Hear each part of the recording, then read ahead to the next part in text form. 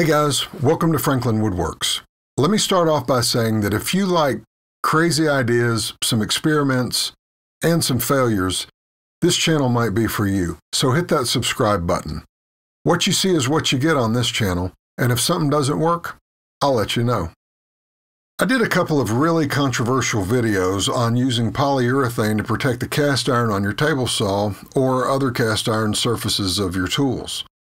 The first video was using oil-based poly, and the second one was water-based poly. Both ended up being failures. Now let me defend myself by saying I wouldn't have tried either of these without some basis in success. Before I shot either video, I had a Craftsman table saw that I had treated with water-based poly, and it worked very well. Once treated, I never had to treat it again. I sold the saw and bought a new Grizzly table saw, so I wanted to treat it with the same stuff, and I tried the oil-based poly first.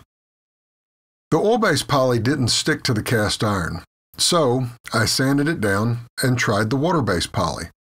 It worked much better, or should I say longer, but ultimately it wouldn't stick to the cast iron either. Now this is crazy. I put water-based poly on my 15-year-old Powermatic joiner. Although the table was dark when I got it used, I haven't done a thing to it in the 2 years after treating it with water-based poly. Not a thing. And absolutely no rust. Same with my Rikon bandsaw.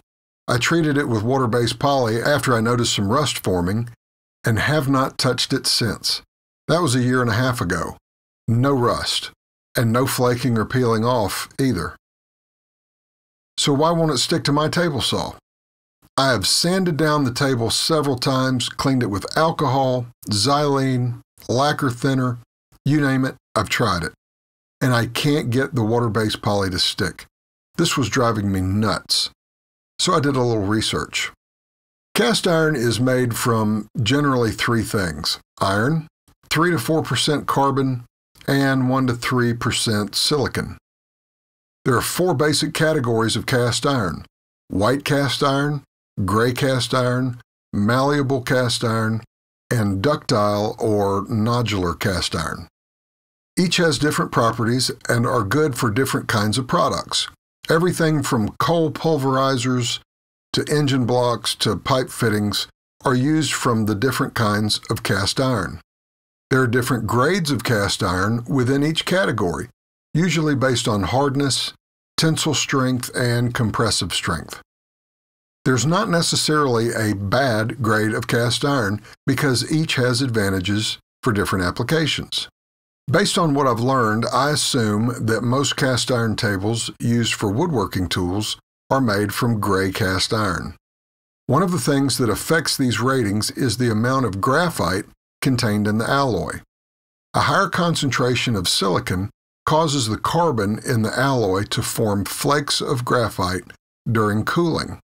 This makes the cast iron self-lubricating, which makes it easy to mill, and it increases the vibration dampening qualities of the metal.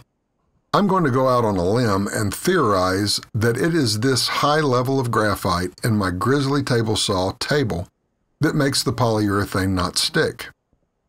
Why did it stick to my Craftsman, Powermatic, and Rikon tools? Don't know. Different companies, maybe different qualities of cast iron. If anyone is well versed in metallurgy and knows different, please leave a comment and educate me. So what do I do now? As I said in the earlier videos, paste wax does not work for me. It has to be reapplied very often, and it takes several minutes and a lot of elbow grease for application. I had a ton of recommendation of products from commenters in my previous videos, and I've tried a lot of them.